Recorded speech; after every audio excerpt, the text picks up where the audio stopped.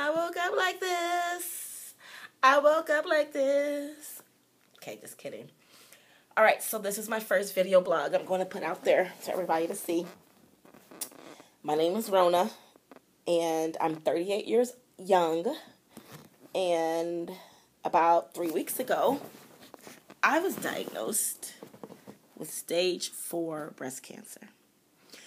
Okay, so here's my current situation. In 2010, I was diagnosed with breast cancer, stage 2, and I underwent a double mastectomy.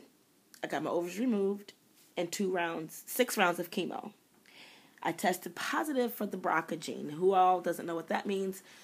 Basically, the BRCA gene is this breast cancer gene mutation that they test your blood, basically saying that you predestined to get cancer. So once I got cancer, they tested me for the gene, find out, yep, I had the gene. So that's why I decided to do a double mastectomy, because I only found one lump in my breast on my left side in 2010. Okay, so let's speed up to 2014. Okay? 2014, I'm going along my merry old business. It's almost Valentine's Day. It's in February. I go to the doctor because I feel like I got a UTI. Long story short, the doctor does the whole look over with me, like, okay, what's going on with you? How are you feeling? Blah, blah, blah. And I'm like, well, this is that's going on.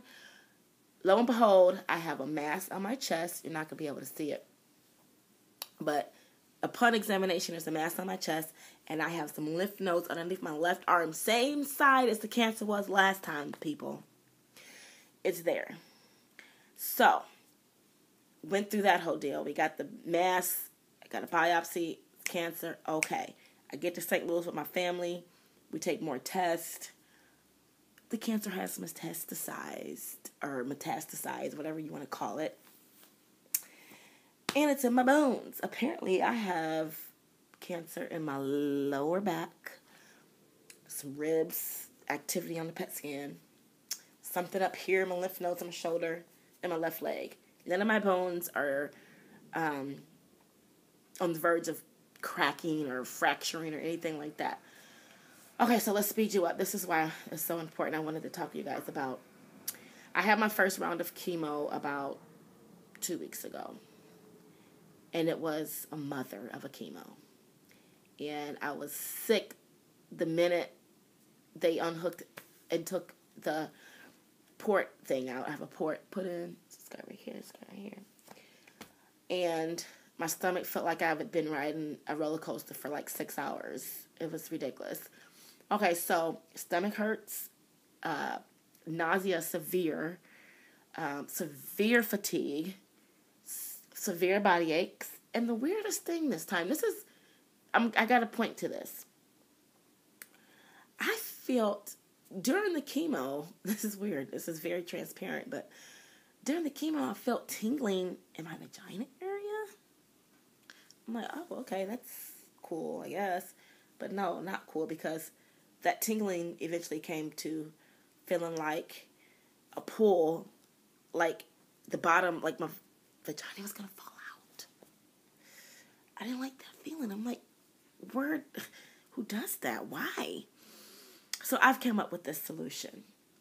I'm vowing not to do chemo anymore. I'm also on this clinical trial drug. Okay, it's supposed to be good for cancer like mine.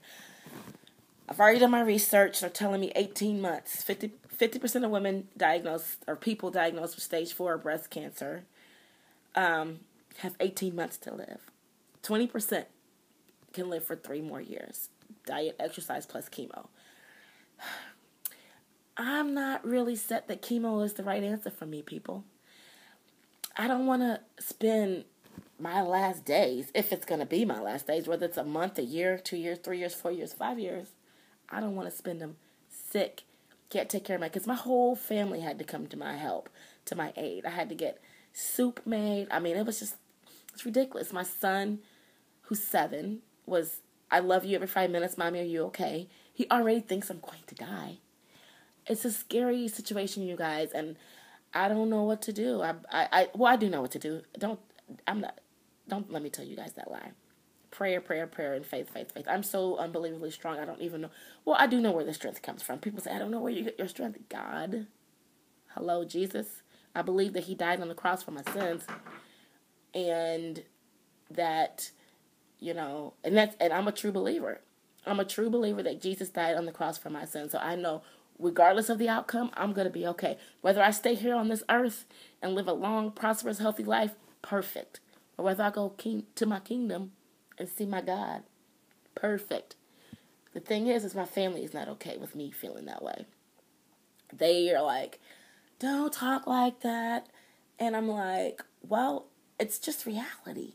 And I know God can do all things but fail. So it's His will, what I do. It's His will. I'm going to do what I do here on earth, the earthly things, which is put the right things in my body this time, which is to figure out whether or not, I doubted I'm going to take chemo. I might. I pretty much already said that I'm not taking any more chemo.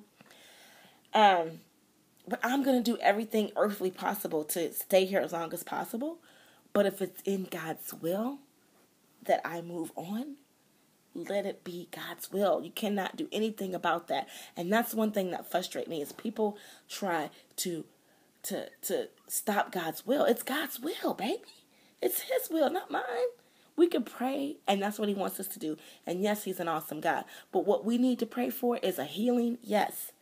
Because I need to be healed whether I stay here or I go to my Heavenly Father. Okay? And we just need to pray for His will to be done, because that's what it is. It's His will. Nobody can control His will.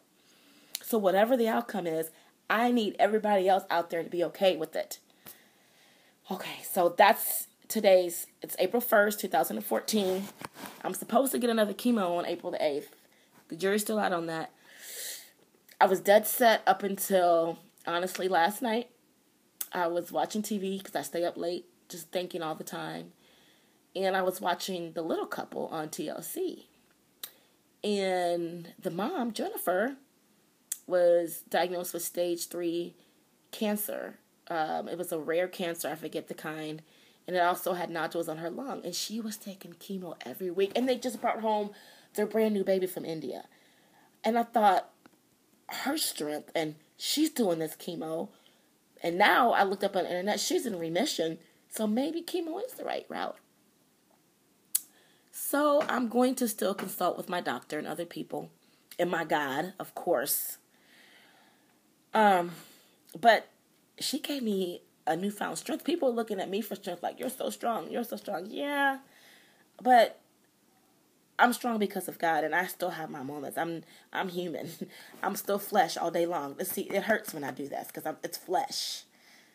It's flesh. And that's what it's supposed to do.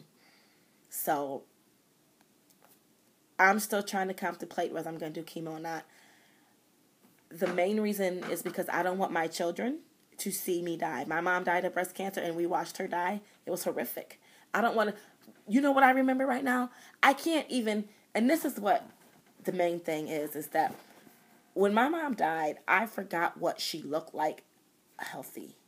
I can only picture her sick, and I don't want that for my kids. Even now to this day, so many years later, she died in 1990. I still think of her as sick in the hospital bed. I don't think of her as my bubbly, beautiful mom. And I couldn't remember her voice. The only time I would see her healthy is in my dreams. I would have dreams, and I would dream that she was healthy, and we went to the hospital to see her, and her cancer was cured. I want my kids, and I know that eventually we all gonna die. We all gonna die of something. And yeah, okay, so the cancer's making me unhealthy, but at least I'm not worried about my quantity of how many more years, weeks, months, days that I'm here. I'm worried about my quality, and I'm worried about getting some things done before I go, like making sure my kids know Jesus and know that mommy's okay with what's going on. They need to be okay with it, but make sure they know that Jesus died on the cross for my sins, for our sins. That's the number one thing I'm going to do before making sure they know it now. My kids are in tune, but I'm going to drive it home. And I want to go on a vacation.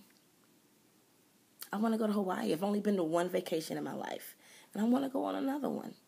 And I just want to smell roses and run and play in the grass and just be as active and as healthy as I can before I go to my my spiritual place before I go to my kingdom. Because I'm going to heaven. Oh, yeah. And that's another thing I need to make for sure. I need to make sure I'm staying in my word. And to make sure that I'm repenting. And to make sure that I forgive some people. Because I don't want to go into heaven with baggage. And I know they say when you go, all the baggage is gone. But I'm in tune. And I just feel like I need to get right before I go. And I'm ready. Whether it's today, tomorrow, a year from now, 2 years from now, 10 years from now. I'm ready to go. I thank you all for listening. I will video blog again, and I will continue to do it.